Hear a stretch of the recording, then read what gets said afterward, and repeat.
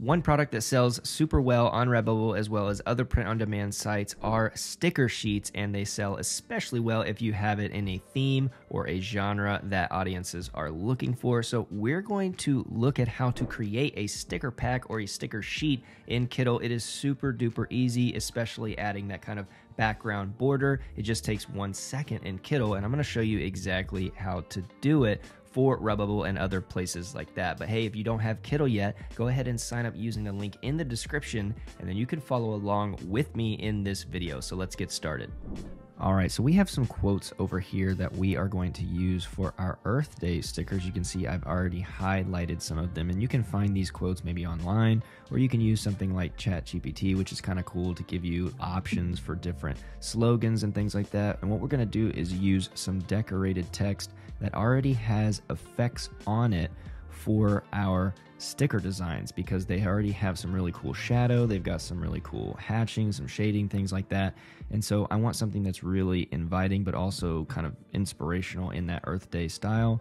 So I'm going to use this kind of blockbuster text layout here that already has some really thick directional shadow on it. And for this one, which is saying one Earth, one chance, I think it would be cool if we only use the numeral 1 for the entire design, basically meaning we're gonna make this 1 really big, and then it's still gonna read one Earth, one chance, because we're gonna put Earth kind of on the top right, and then we're gonna put chance on the bottom right. So you'll see here a little bit smaller, and then I'm gonna type in Earth, and of course the effects are already applied, so you don't have to do any extra editing. It's already ready to go for you right there. Let me duplicate it. You can hold the Alt or Option key and drag, and then I'm going to put chance below it. So now I have one Earth, one chance, and I just need to size up the 1. And so now you kind of see what the effect is that I'm making here. Now, of course, we need to do a little bit of tweaking because we've got shadow that's extending far past the remaining blocks. So I think for this one, I think around where it was right here at 18, 17 is pretty good,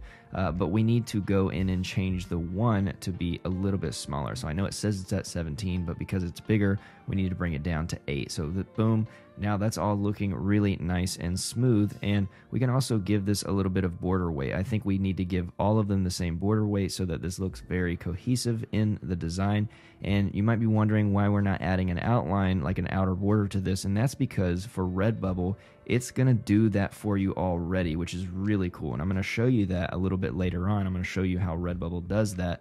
But right now, let's go in here and let's tweak our colors. I'm going to use some very Earth Day, very earthy celebration style colors. I'm going to use this kind of lighter blue, and then I'm also going to use a lighter kind of pastelish green.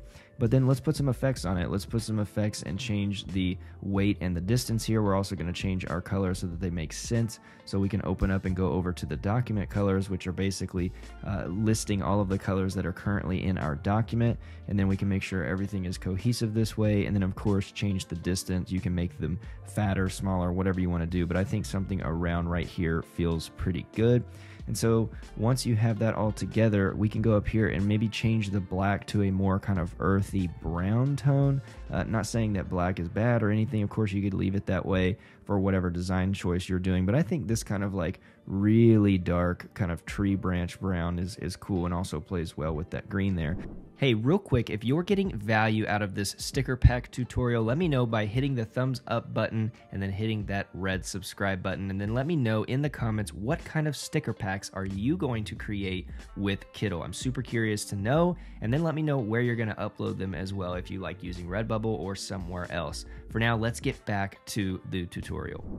So now what I'm going to do is just use a couple of different quotes here that we had over on the right side. I'm just pulling some quotes in, and I'm going to make a little composition here for Think Green. And then of course I'm going to do a little light bulb, because I think when you hear or think of the word think, a light bulb kind of goes off. But I think putting the little leaves in there gives it a little bit of extra interest. It also just plays into the Earth Day theme a little bit better as well. Now we've got one that's nice and blocky. We've got one sticker that's a little bit more retro, a little bit more script heavy with a couple of decoration in it. Again, still using all the same colors. Now for our mascots, as you can see here, we have a ton of Earth Day style ones already, and we're just scratching the surface. You could scroll down on the mascot list and use a variety of different ones. Now, let's make sure he's the same color. I'm going to put Clean Earth, Happy Earth for this one. Use a little bit of a different font. I really like this Playful Titan font.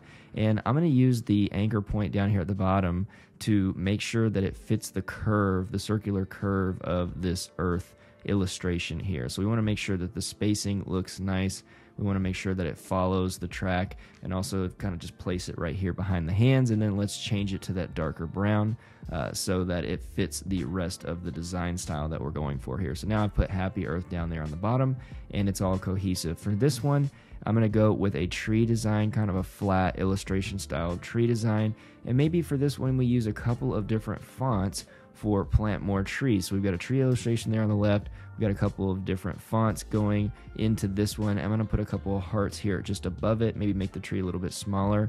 And then once we feel good about this, now we have a really solid sticker sheet for this niche. And of course, this could be any niche that you want. It doesn't have to necessarily be Earth Day, of course, but this is what we're going to go with. Just a couple of tips. We want to make sure that the background is gone, because when we're uploading this to Redbubble, it's going to put it on its own sheet already. It's also going to give you the white outline or whatever color outline you want behind it. We're going to go with white for this one.